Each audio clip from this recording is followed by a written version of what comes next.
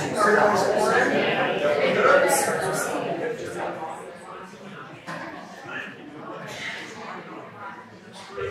morning, church.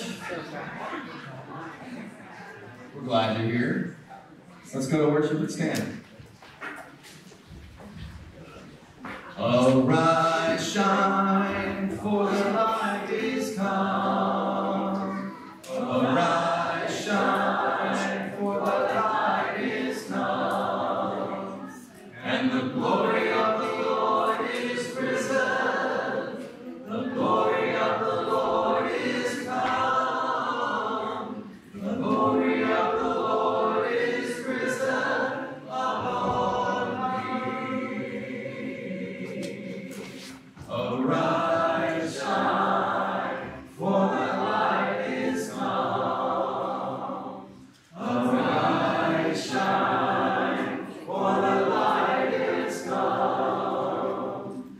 And the glory of the Lord is risen. The glory of the Lord is come. The glory of the Lord is risen upon thee. You are exalted, Lord, above all else. We bless you in the highest place, above all else. Right now where we stand and everywhere we go, we place you in the highest place so the world will know. You are a mighty warrior, dressed in armor of light, crushing the deeds of darkness, lead us on in the fight. Through the blood of Jesus, victorious we stand. We place you in the highest place, above all else in this land. You are exalted, Lord, above all else. We place you in the highest place, above all else. Right now where we stand and everywhere we go, we place you in the highest place so the world will know. You are a mighty warrior, dressed in armor of light, crushing the deeds of darkness, lead us on in the fight. Through the blood of Jesus, victorious we stand. We place you in the highest place, above all else in this land. Above all else. Thanks, Mary Sue. Good morning. My name is Ruth Ann Prude, and I want to welcome you today to Skillman Church of Christ. Yesterday, I emailed Dr. Don to find out about today's sermon topic, and it's on leadership. So it got me to thinking. There are different kinds of leadership, and I've been blessed to work with a multitude of great minds. But most of my experience comes from the younger set. Yes, we have a lot of leaders and wannabe leaders at CBC.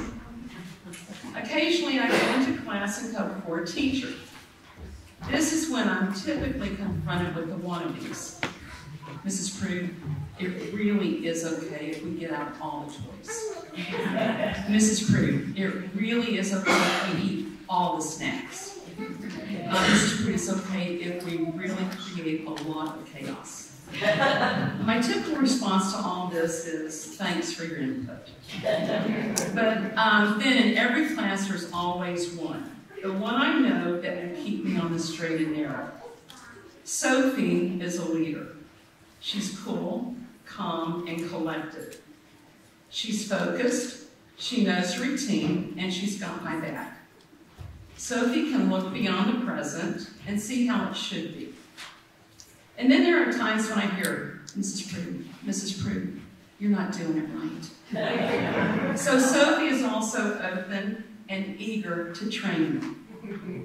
Honestly, I'll look around the class and if all 12 kids are still alive, I'm thinking Yahtzee. Sophie keeps me honest. honest, she knows her rules, and she reminds me of them. She's my go-to gal. She's only 5. I told you I worked with great minds. So now please turn your attention to some announcements. Our potluck luncheon is next Sunday after church in the gym, so call the office to RSVP. There's time still to donate supplies and monetary donations for Ukraine, so please get that in as well. If you have items for the midweek message or prayer request, they must be emailed to Sharon or Shalene by Tuesday. Ladies' class is meeting this Tuesday at 10 in the Rotunda. Wednesday morning is senior adult breakfast and devotional in the senior room at 8:30. And prayer night is Wednesday in the Rotunda at 6:30. Movie day with lunch is Thursday at 11:30 in the senior room. And we've heard from Arms of Hope, and they want to extend their gratitude to us for our help with their Easter baskets. So thank you for your kind generosity towards that project. And also, please keep the Leidick family in your prayers and thoughts this week as they begin to figure out a new normal after the loss of Jill. So now as we turn our minds towards worship, please hear these words from Psalm 89, 1 and 2. I will sing of the Lord's great love forever. With my mouth I will make your faithfulness known through all generations. I will declare that your love stands firm forever, that you establish your faithfulness from heaven itself. Would you pray with me, please? Lord, we are grateful that we are your people and that you love us and are faithful to each of us. We are in deep need of you, and we come to you empty-handed. We have nothing to offer, but you delight in us anyway. We are blessed and grateful. In Christ's name we pray. Amen. Lord, we come before thee now, at thy feet we humbly bow. Oh, do not our sweetest day, shall we seek thee, Lord, in vain? Shall we seek thee, Lord, in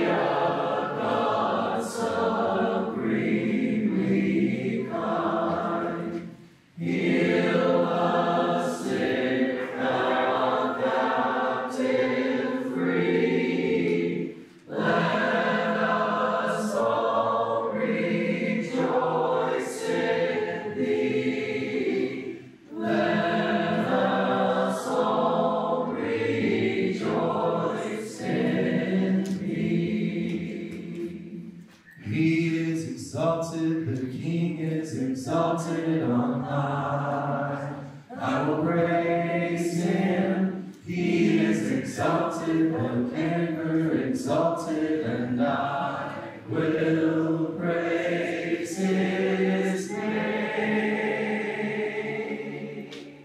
He is the Lord, forever His truth shall reign. Heaven and earth rejoice in His holy name. He is exalted, the King is exalted on high. He is exalted, the King is exalted on high.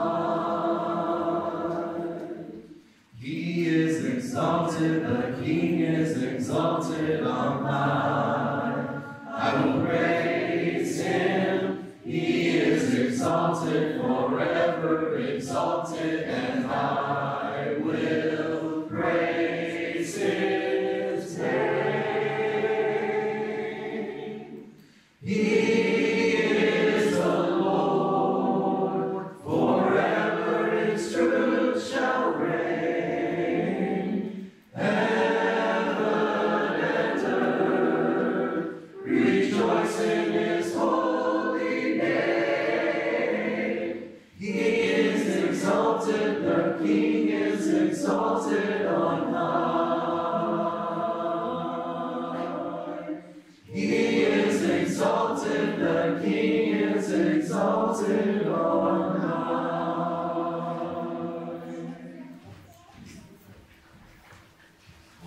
Good morning. How's Skillman this morning? Good. We're going to dismiss the kids on to children's worship, and any adults that want to escape the sermon. I'll be right back, It's going to be a wild morning in children's church.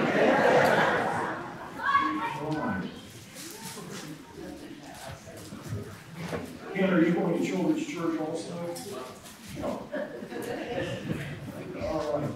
I wanted to say a word this morning to all of you about the service yesterday.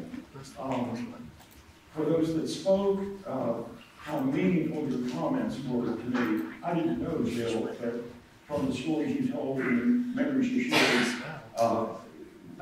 must have been remarkable woman. And a word to Shalane and to Donna and to everyone working in the office, to Ken and Shane that worked all week long to bring off the service so flawlessly behind the scenes. Thank you all so much. And do such a great job bringing off our Sunday morning services as well. We appreciate you guys so very, very much.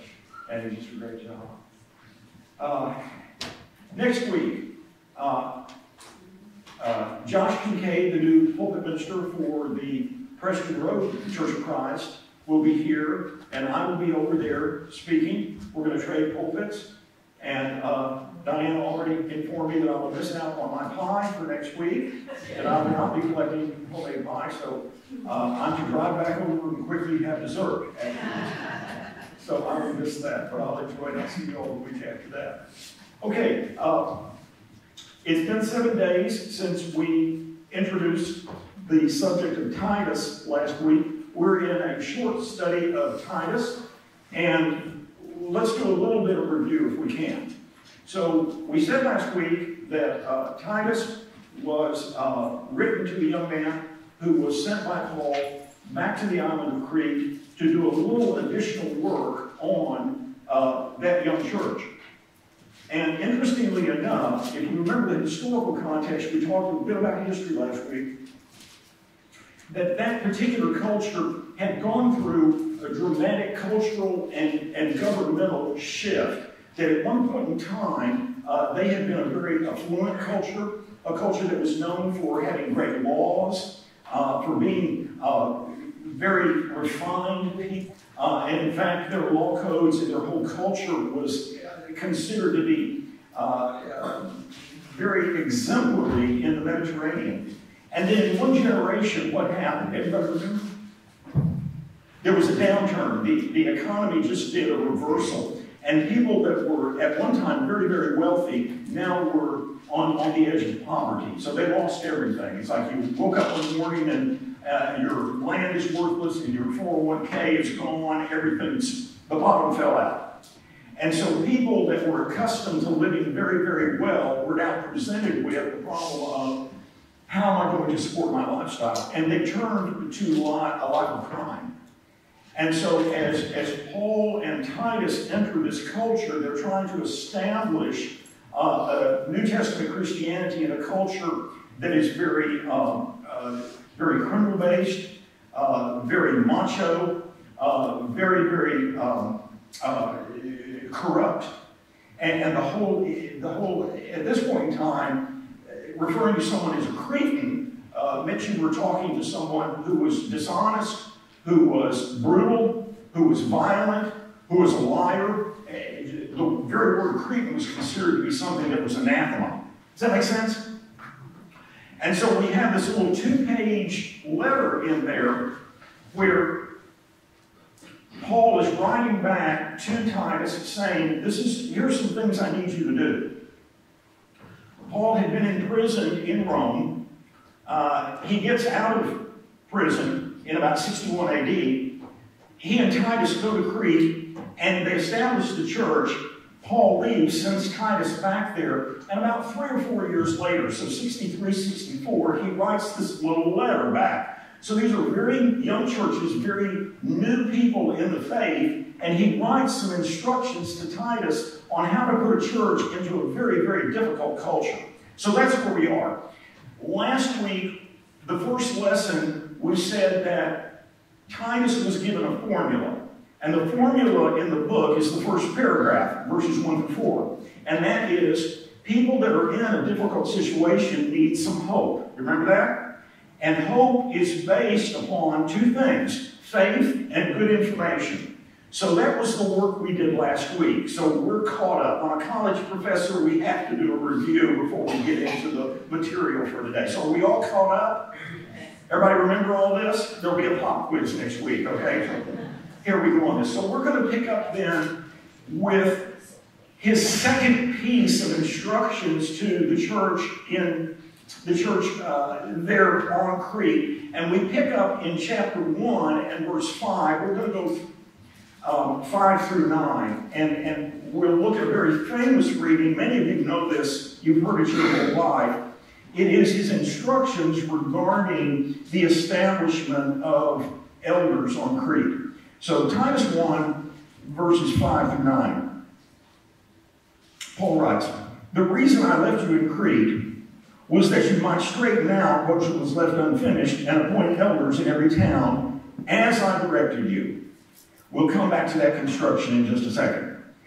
"An elder must be blameless, the husband of but one wife, a man whose children believe are not open to the charge of being wild and disobedient.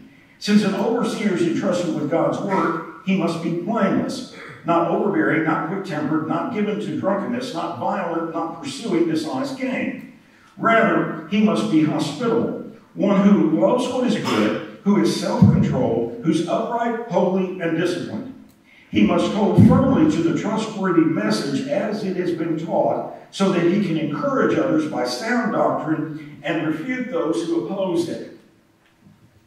Now, when I was growing up in the church, grew up over at White Rock in Dallas, and it was time to appoint elders, the church bulletin would run the 2 lists. Y'all remember that?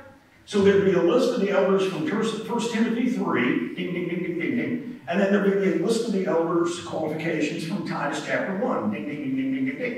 And we'd read through those in the church bulletin, and we'd go, well, there's nobody that's going to match up all of this, so who's going to look for in second place? You know, so we need to be able to do this deal. And that's okay, and that's an appropriate way to approach that. But I'm going to suggest to you this morning that there's a little bit different take on this when we look at kind of the original language and how Paul was writing this. If you look at your text, if you don't have it, I'll just read it. If you look at your text in verse 6, he uses the word blameless. He says, an elder must be blameless. And then in verse 7, he's going to say once again, he said, he must be blameless. I'm going to suggest to you this morning, and all those characteristics are correct. They're all in there, and we need to pay attention to them. On the island of Crete, at this moment in time, there's one thing that's foremost in Paul's mind. There's basically one characteristic for an elder on Crete. And that's, guess what? Blameless. Blameless. Everything else around that is a descriptor of blameless. Very, very interesting. In other words, he's writing to Titus and he's saying, I need you to find some guys on the island of Crete that don't have any skeletons in their closet. They're not felons. They don't have a criminal record. They're not going to get appointed elder, and all of these stories are going to come out in the newspaper that they're guilty of this and this and this and this and this. It would be like me saying, Mark has a great sense of humor. And then I give the characteristics of that. Well, he tells good stories. He makes me laugh every time I get together. When I'm in a bad mood, I call him and he elevates my spirit. All of those are descriptors of he's got a great what? Great sense of humor. That's the construction here. That's how difficult Titus's job was on Crete. Trying to find a guy who did not have any skeletons in his closet was going to be a tough deal. Does that make sense? So then let's look at the descriptors. So he says in verse 6, an elder must be blameless. Okay, the first one is the husband of one wife. Let's pause on that one for just a second. On the island of Crete, it was assumed that you were going to have your formal family, your wife and your kids, but then you were going to have women on the side. They had affairs, and that was a part of that culture. And it's a part of many cultures. A number of years ago, a missionary in Caracas had me come down to Venezuela, and I did a marriage enrichment seminar down there. And so I'm up in front of an audience about like this, and I'm working for 2 days, and there's a translator there, and I'm doing all my marriage and family stuff, yada, yada, yada, and it's going out in Spanish, and I have no idea what's being said because I don't speak the language, and da-da-da-da. So when I get through, and I think I've done this great job, all these hands go up. And it was all women's hands, and just about everyone in the audience. And all the women had the same question. And the question was, okay, I understand how I'm supposed to get along with my husband that you've been talking about, but what do I do with my husband's other wife and family? And I was like, oops. Haven't really covered that one often in marriage enrichment stuff. But it was a part of the culture. And so what Paul's saying here to Titus is, I need you to find a guy who is faithful to his wife and doesn't have a bunch of skeletons in the closet related to his marriage. Make sense? So he picks up again. He says, a husband and wife, not a man whose children believe are not open to the charge of being wild and disobedient. So Paul is establishing a church on an island where the families were disintegrated. And the kids took the brunt of that. We talked about this last week. If you were a kid growing up on Crete, your dad was out pirating on the high seas. It was basically matriarchal families. And the mothers had multiple children and many times could not support the families. So what they do is they sell the children, primarily the boys, into mercenary camps up in the mountains. And so as a kid, young teenager, you never knew when you went to bed if the bedroom door were going to burst open some night and a couple of soldiers were going to come in and drag you off into the mountains and train you to be in some foreign army. So the kids took the brunt of it. No one valued the helpless. So he's saying, you need to find a guy who knows how to be a dad.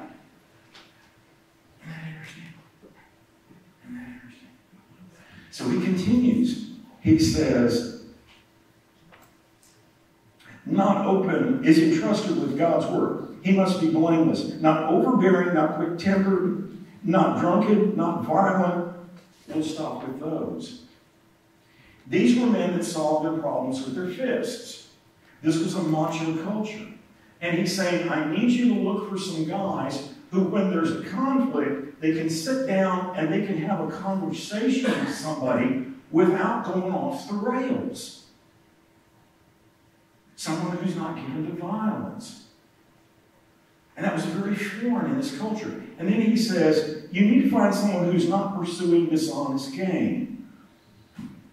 Someone who's not concocting criminal activity. Someone who has a job, brings home a paycheck, does the basic deal. So then he picks up and he says, he goes positive. So he's been negative so far, then he goes positive. He says someone who is hospitable. In other words, someone who's going to invite you home to dinner, or let's have a cup of coffee and sit down and make friends with you. He must be hospitable, who loves what is good, who's self-controlled, upright, holy, and disciplined. He must hold firmly to the trustworthy message that's been taught so he can encourage others and then refute those who oppose it. Someone who's teachable. He said, you're looking for a guy, because these are young Christians. Very interesting. He's appointing elders who were probably 5 years under in the faith. Isn't that interesting? Yeah, that's pretty remarkable. He's looking for a needle in a haystack here. So he's saying, I need you to find somebody who's been listening to your preaching, can then teach it to other people, and then he says can refute false teaching. So in other words, someone who can conduct debates, who can refute some of these Jewish teachers that they're dealing with. Hard to find a guy like that? Yeah, this is going to be a remarkable undertaking. Titus is looking for some really, really unique guys. So we'll pause there and let's make some applications. I want to change gears. We've been talking Greek and history and all this other stuff. And one of the challenges of, especially preaching here at Skillman, is, because I know I'm preaching to a lot of elders and former elders and people who've done a remarkable job in church leadership. And a lot of you all could preach this lesson a lot better than I could.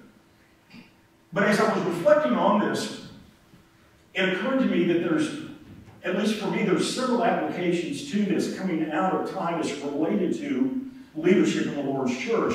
One of those is leadership out of Titus and Timothy, we understand, is situational.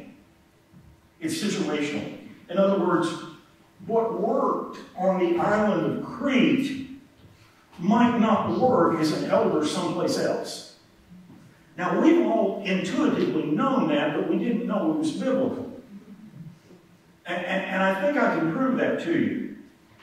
If you look at Titus, he's saying, for instance, we're looking for a guy who is an elder who is not pursuing dishonest what? Gain. Okay, so he's not out there running felonies and running gambling casinos, and he's out there running drugs and alcohol. We got that. Turn over, if you've got your Bibles, to 1 Timothy with me, the other pastoral epistle. 1 Timothy 3, and let's look at this one for just a second. He says, an elder is self-controlled. I'm in verse 2. Self-controlled, respectable, hospitable. Now in verse 3. Not given to drunkenness, not violent, but gentle, not quarrelsome. And then he says, not a lover of what? Money. Not a lover of money. Is that the same as what's in Titus or different from what's in Titus? It's different, isn't it? In Titus, he's not saying not pursuing what? Dishonest gain. He's not a criminal. In Timothy, he's saying not a lover of money. That's different, isn't it? Why? Because Timothy is in Ephesus. And the church in Ephesus was different from the church on Crete. The church in Ephesus was kind of like more balanced. It was affluent. It was successful. It was filled with a bunch of businessmen who were making big incomes and holding down jobs and running companies and this, that, and the other. And in the original Greek, when he says not a lover of money, he's saying to Timothy in Ephesus, appoint a guy who is not so busy making money that he doesn't have time to shepherd the church. A little bit different. Not a lover of money. In Crete, he's saying, find a guy who's not pursuing dishonest gain. He's not a felon, and that's going to come out once he's an elder. So what we understand then is an elder in Ephesus probably wouldn't have survived on Crete. They'd have eaten his lunch. And an elder on Crete would probably not have been appropriate in Ephesus. Different situation, right? So there is an aspect, we've always known that. We've always known that. Elders in one spot may be perfect for that spot and may not be equipped for another one, and that's okay. Because Timothy and Titus got different instructions. So there's a situational aspect to this thing. It's very, very interesting. Does that make sense? Yeah. A second part about leadership that's very, very interesting coming out of this is the ideas I was looking at this week. That leadership really sets the tone for the congregation. It sets the tone for every human system. The leadership nucleus in a family, the husband and wife, sets the tone for the family. Over in my university, the leadership sets the tone for the university. At the counseling center I work at, the leadership sets the tone. And in the church, the leadership sets the tone for that. It's where, and that's what Paul was telling Titus so far. You're looking for some guys that are going to promote unity, love, that are going to teach, that are going to defend the church. They're going to set the tone for that. I had the chance about 15 plus years ago to transition a church up in Amarillo. And I met three of the most remarkable elders up there: Larry Brown, Mel Brunson, and Doug Condor. And Larry ran a big real estate operation in Amarillo. Mel was plumbing supply, blue collar, just a great guy. And then Doug, CPA, and had a practice in Amarillo and a big clients down here in Dallas, worked in two towns. They had been a part of the leadership team that had started Southside in Amarillo. So they started that church, a traditional mainline Church of Christ, and were a part of that and led that, were elders of that. They looked at Amarillo years later and realized Amarillo needed a community church. And so they were just spunky enough that they went out and they planted a new church. And that church just grew and grew and grew, and it became a 3,000-member church, and it had a service on Saturday night and 2 on Sunday morning. And they went into transition and called me, and I worked with them for about a year and a half, and helped that church at that point in time, second church. Then they decided Amarillo needs an inner city ministry church. And they looked around and said, well, I believe we'll do that. So they planted and started and eldered their third church. And started an inner city ministry church called Cross Point. And these guys just decided, we're going to do something that sets the tone for this community. And they were just remarkable guys. And just set the tone in such a beautiful way. You pull in to Amarillo South and park the car, and it was very likely that Larry Brown or Mel Brunson would meet you at your car with a worship order, would meet you, or if you were a member there, would know your name out of 3,000 people. Never seen anything like it. But they just understood what it meant for a leader to set the tone and be in touch with their people. And I just love that so very, very much. So leadership is about setting that spiritual tone with the church. A third one that struck me this week is related to setting boundaries. Setting boundaries. Were these new elders on Crete going to need to say to folks, okay, this is appropriate behavior and this is not appropriate behavior, this is the way we're going to have to act around here? Yeah, because they had a lot of people there on Crete that weren't going to know how to be church folk. They weren't going to know how to behave at the potluck. Going to be bringing the crown in and pouring some hard liquor and, misbehaving. Okay, not knowing what to do here.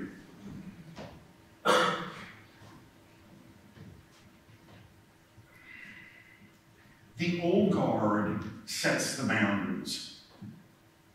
Gray hair can tell young bucks this is how we're going to behave and how we're not going to behave.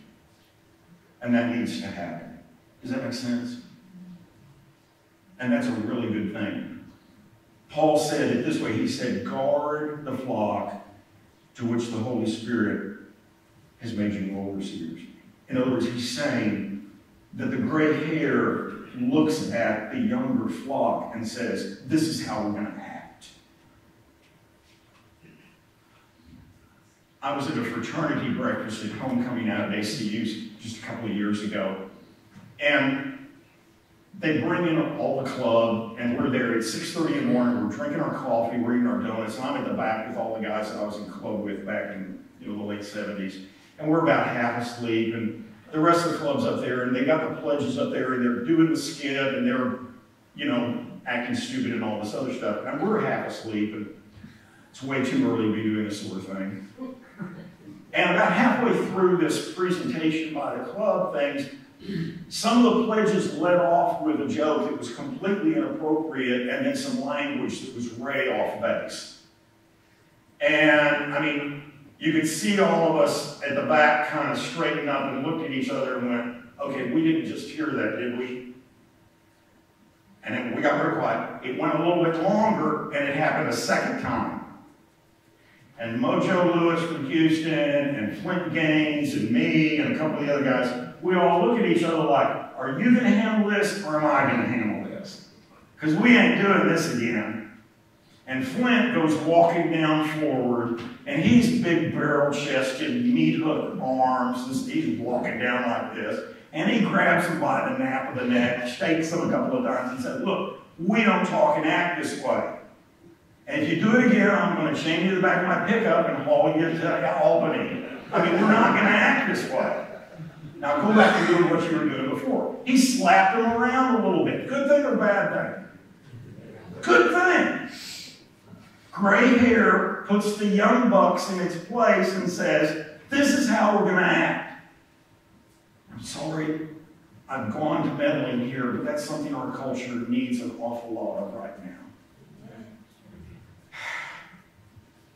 I have to hand out every semester Dr. Don's 10 Commandments to my graduate students to tell them how we behave in class.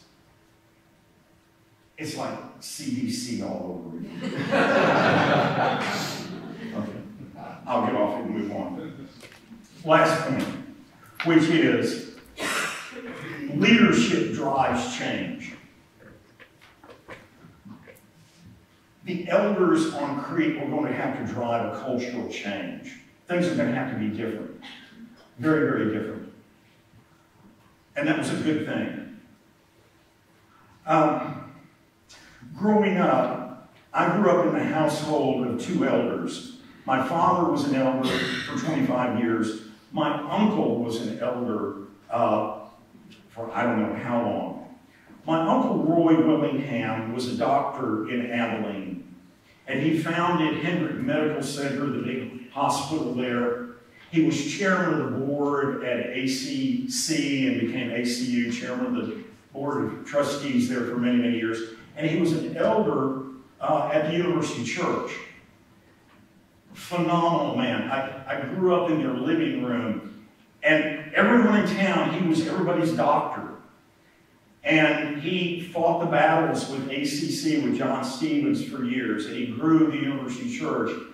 And in their living room, his phone would just ring 24 hours a day with people with some sort of need. And he had the greatest sense of humor and the greatest just ability to make people at ease.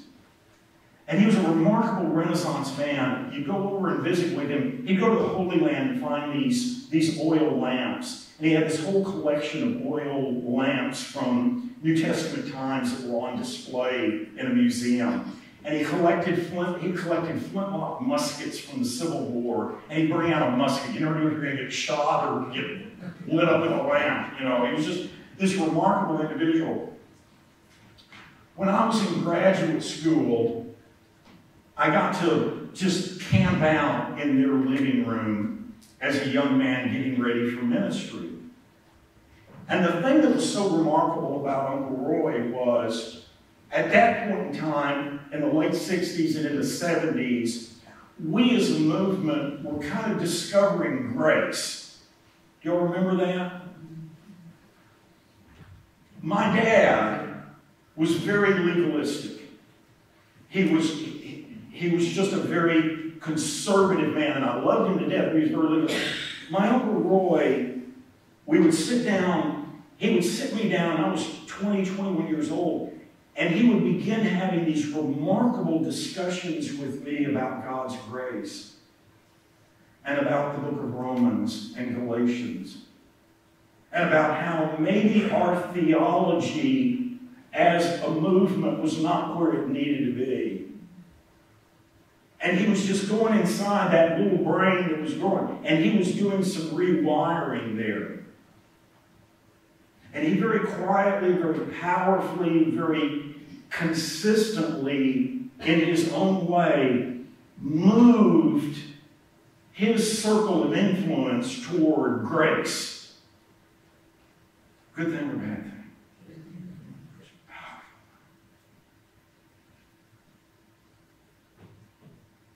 And I'm just so grateful for those conversations that he put into me.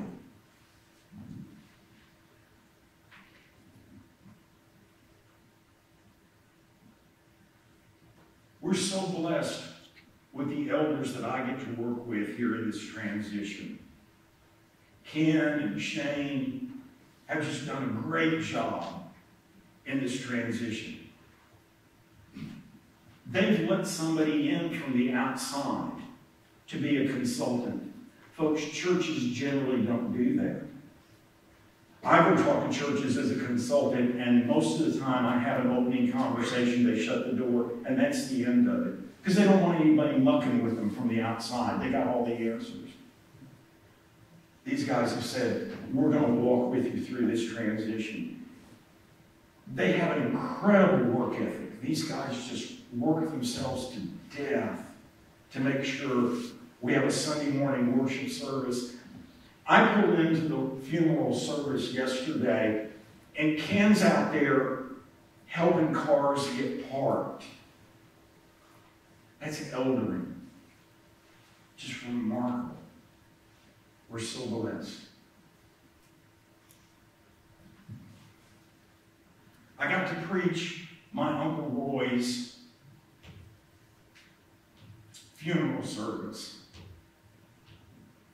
I'm going to try and get through this. The auditorium of the University Church was absolutely filled. Ground floor and balcony. Preached the service. We get through and we go outside for the lineup to head to the cemetery. And in retirement, he became the director of hospice care for the city of Abilene. He became the director of medical care for the police department, the fire department.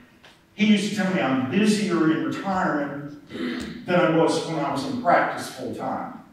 People keep bringing me jobs. We go out and we get into the family limousine and we're headed out to the cemetery. And the boulevards are lined with fire trucks, police vehicles. The fire trucks are spurting the water that they do to honor somebody to drive through. And there's just a lineup of cars for miles of just people from Abilene just paying their respects. Just saying, Dr. Roy was somebody that cared about me. He'd become an elder to the whole city in a very quiet way. Wow.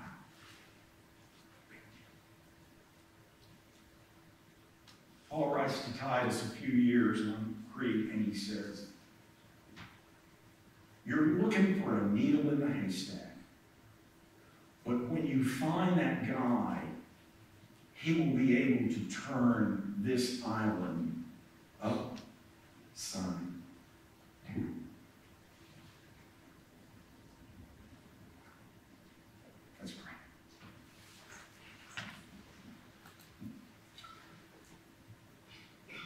Father, we're so blessed by people who have come into our lives, who has led us in powerful ways. People that we look back on, that your Spirit was a part of, that have changed us remarkably. And we're so grateful for those people. We pray for young people that are coming up, that we can instill in them the spirit that's transformational, that turn them into the kind of leaders that they need to be. Help us, Father, to realize that whoever we are, we have an influence on people. There are people watching us and watching how we conduct ourselves. And we're impacting people with everything we say and do. And this church is as well. That Skillman is impacting people and is being a witness here in this community. And help us, Father, to see the opportunities that gives us. We pray these things through your Son, and all God's people said.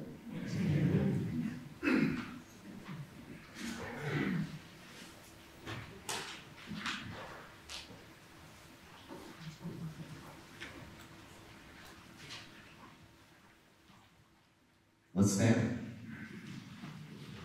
You are beautiful beyond description, too marvelous for words, too wonderful for comprehension, like nothing ever seen or heard. Who can grasp your infinite wisdom? Who can fathom the depths of your love? You are beautiful beyond description, majesty enthroned above, and I stand in awe of you. I stand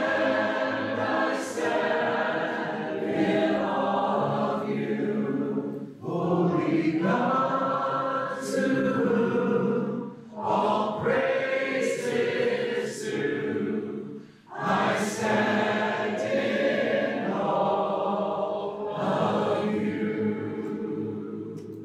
You are beautiful beyond description, too marvelous for words, too wonderful for comprehension, like nothing ever seen or heard.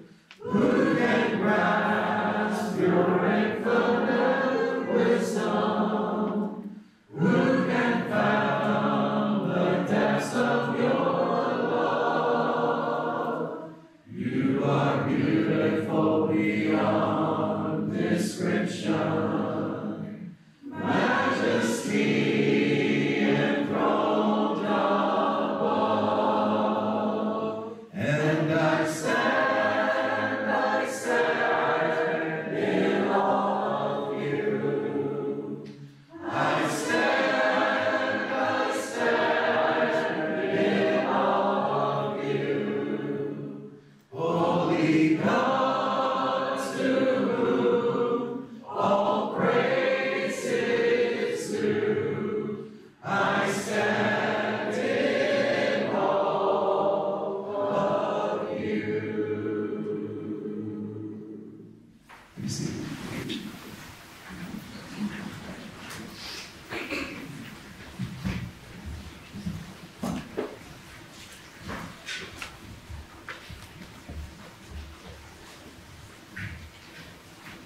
Morning, church. Communion is a time to remember what Jesus Christ did at the cross. What it means for us today in having a personal relationship with the Lord, as well as looking forward to the future of His upcoming return. Whenever we eat the bread and drink the cup, it is a time to remember what Jesus Christ did on the cross, as this was a defining moment in history for those of us who believe in Christ as our Lord and Savior. Just as it was a defining moment for the people of Israel in the Old Testament during Passover, where a lamb was sacrificed and the blood put on the door frames. It was a time when they escaped death and slavery through the intervention of God, and they received freedom from being slaves in Egypt. Likewise, Christ is our Passover lamb, unblemished and perfect in all of his ways, in whom no sin was found. Through him we receive freedom from being a slave to sin, to fear, to doubt, to sickness, to low self-esteem or self-worth, and meanwhile receiving forgiveness for our sin. He paid the ultimate price on the cross. Because of Christ's death on the cross, we are no longer slaves, but sons and daughters of the living God. Because of his death on the cross, we are victorious in Christ Jesus. By his death, he has freed us from being a slave to sin and given us a spirit of sonship. Therefore, we must always walk in victory because our sins have been forgiven, and Satan, who is the accuser, has been disarmed and defeated on the cross. Colossians chapter 2, verses 13 through 15 says, "When you were dead in your sins and in the uncircumcision of your flesh, God made you alive with Christ. He forgave us all our sins, having canceled the charge of our legal indebtedness, which stood against us and condemned us. He has taken it all away by being nailed to the cross. And having disarmed the powers and authorities, he made a public spectacle of them, triumphing over them by the cross." Satan can no longer accuse you before the Father. As the Word of God says in James chapter 4, verse 7, "Resist the devil, and he will flee from you." You are victorious in Christ. By disarming Satan, Christ rescued us while we were enslaved to sin and instead put us in the spirit of sonship. The separation that once existed between God and man has now been closed by the cross on which Jesus Christ died as a sacrifice. Let us remember today that because of the sacrifice of the Lord Jesus Christ, that we are more than conquerors. He has brought us the victory already. That is why the Word of God says that we are more than conquerors, for the victory has already been achieved. So when you partake of the bread and drink from the cup today, please remember that because of his broken body and the blood that he spilled for you, recognize who you are in Christ, that you are sons and daughters of God. Remember also that you are already in a place of victory, that you are seated in heavenly places. And lastly, continue to build your personal relationship with him, not just to know him, but to know him personally, to know his person and to experience his presence. Let us pray. Father God, we thank you, Lord, for this beautiful day that you've given us, this gift of life. We thank you, Lord, for our health and for our families. We thank you, Lord, for our friends and for everyone in this church today that's gathered to worship you and to learn more about you, Lord.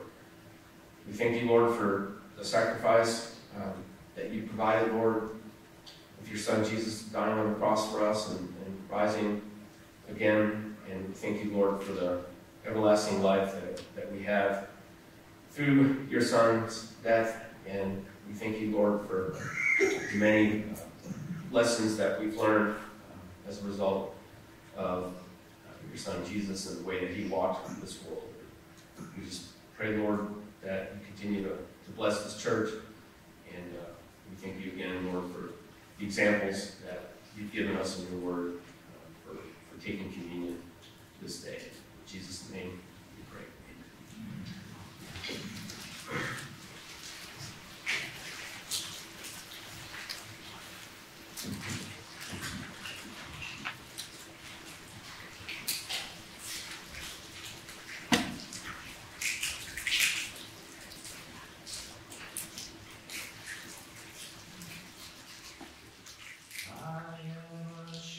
And the Lord is my shepherd, watching over my soul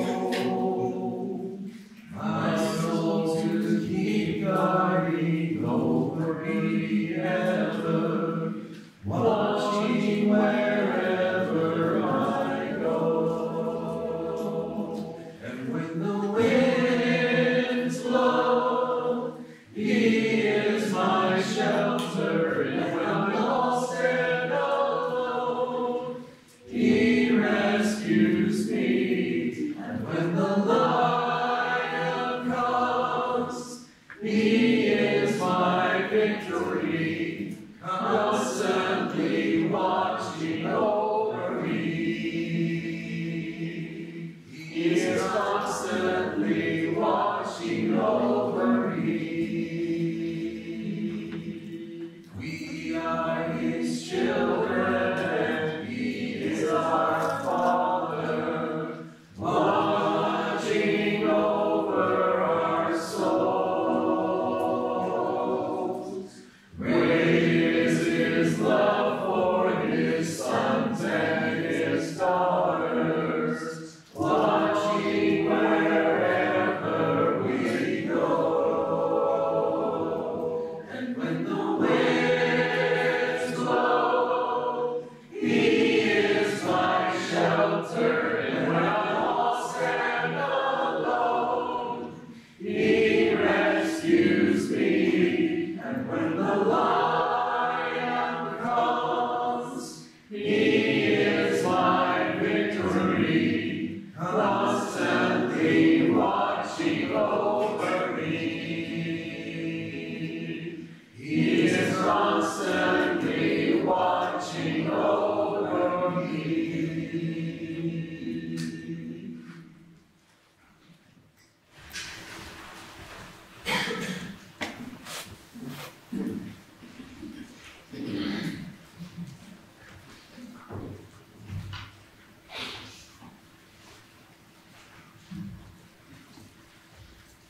Why do we give?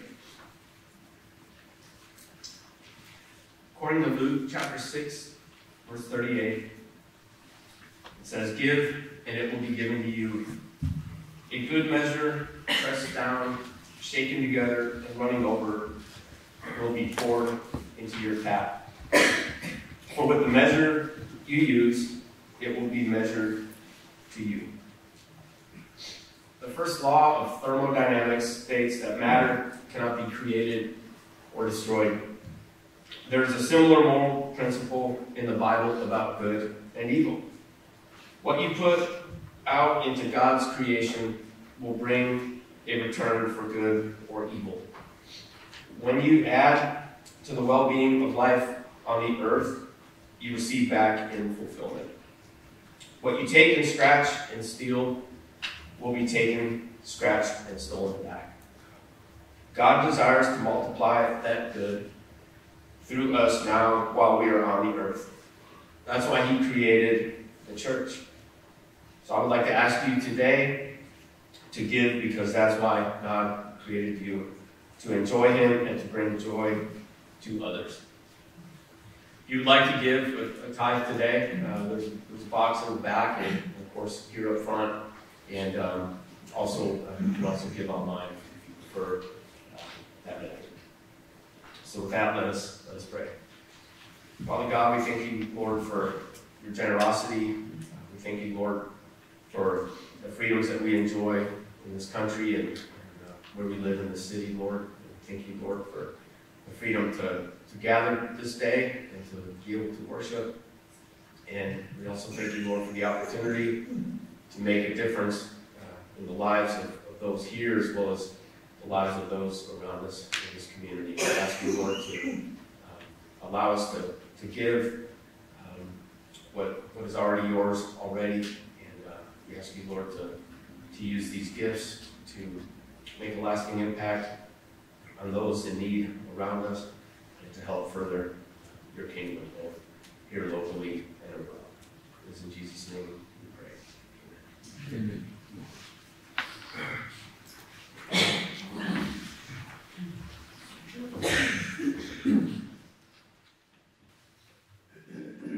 Thank you all for being here this morning. Let's stand as we close out worship. Take my life and let it be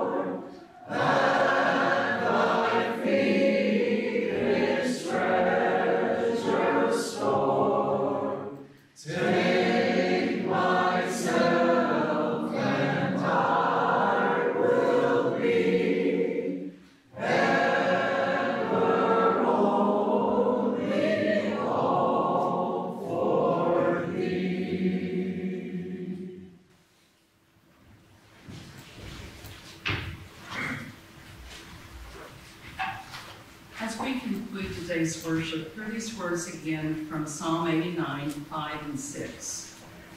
The heavens praise your wonders, O Lord, your faithfulness too, in the assemblies of the holy ones. For who in the skies above can compare to the Lord? Who is like the Lord among heavenly beings? Would you pray with me, please? Lord, as we depart this place, remind us of your majesty, your power, and your faithfulness to each of us. Make us strong and courageous. Make us your lights in a dark world. We love you and we thank you. In Christ's name we pray. Amen. Amen.